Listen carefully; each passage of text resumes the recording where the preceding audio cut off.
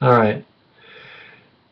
I already started this and then I got a phone call, so I figured I'd just go ahead and pick up where I left off. Let me just show you where we're starting here. We're doing number 6.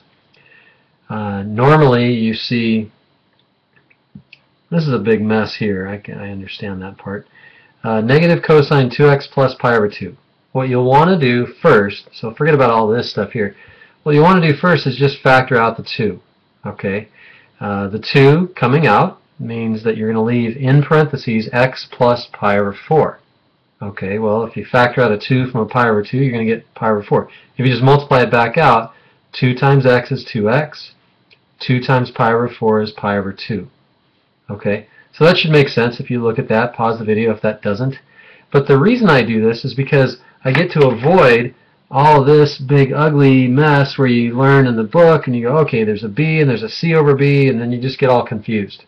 Okay, so the easiest way to graph these functions is just make sure that you have a 1 in front of the x by factoring out whatever's in front of the x, and that again is still our b. Okay, and then the phase shift, meaning just where do you shift the graph, is just when it's a plus sign we know we go to the left, and it's that number right there. Okay, so the first thing we're going to do is we're going to graph y equals negative cosine 2x. And we know how to do that. Okay, so let's leave ourselves a lot of room here. And the first thing we do, remember, is find the period. The period is 2 pi divided by that number right there. Divided by 2, so it's pi.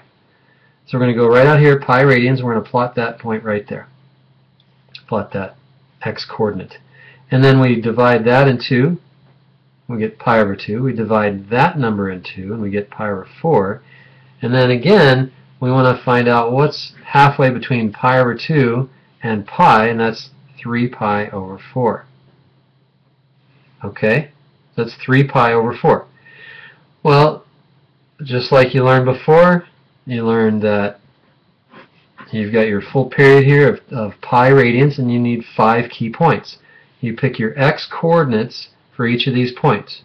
Pi over 4, pi over 2, 3 pi over 4, and then pi.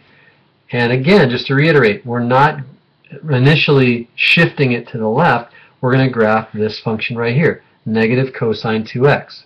Okay? When we replace x in this function with 0, we get negative cosine of 0. And cosine of 0 is 1. So we get negative 1. So we get 0, negative 1. See, the amplitude takes care of itself. There's negative 1 right there. And we're going to plot a point. And what color should I use? Let's use the purple again. So that's our initial point, 0, negative 1. When we replace x with pi over 4, we get negative cosine of 2 pi over 4. Well, we know that 2 pi over 4 is pi over 2, and we know cosine of pi over 2 is 0. So we get 0. So we get pi over 4, 0, and that would be that point right there. Well, we should already know what this is going to do. It's going to come up, it's going to go down, and it's going to come back over here. So at pi over 2, when we plug that in, we get negative cosine of pi, right? 2 pi over 2. And cosine of pi is negative 1, so we get a negative negative 1, which is just 1. Okay? And so we get pi over 2 comma 1. There's our 1. And then 3 pi over 4, when we replace x with 3 pi over 4, you can check this, you're going to get 0. And then when you replace x with pi, you get negative cosine 2 pi, and you get negative 1 again. So we're back down to negative 1. And just like in our last video, we'll do the dotted graph, or the unfinished version of this. Dotted graph never looks as good. So there's our negative cosine of 2x. And then remember what we said, we're going to shift this graph to the left, pi over 4 radians. So all you have to do is subtract pi over 4 radians from each of these x values, and it's already done for us. It's already divided in pi over 4 radians. And so all we have to do is go back to negative pi over 4, and that's going to be right there. And we do that one in blue, right? So the finished product we're going to do in blue.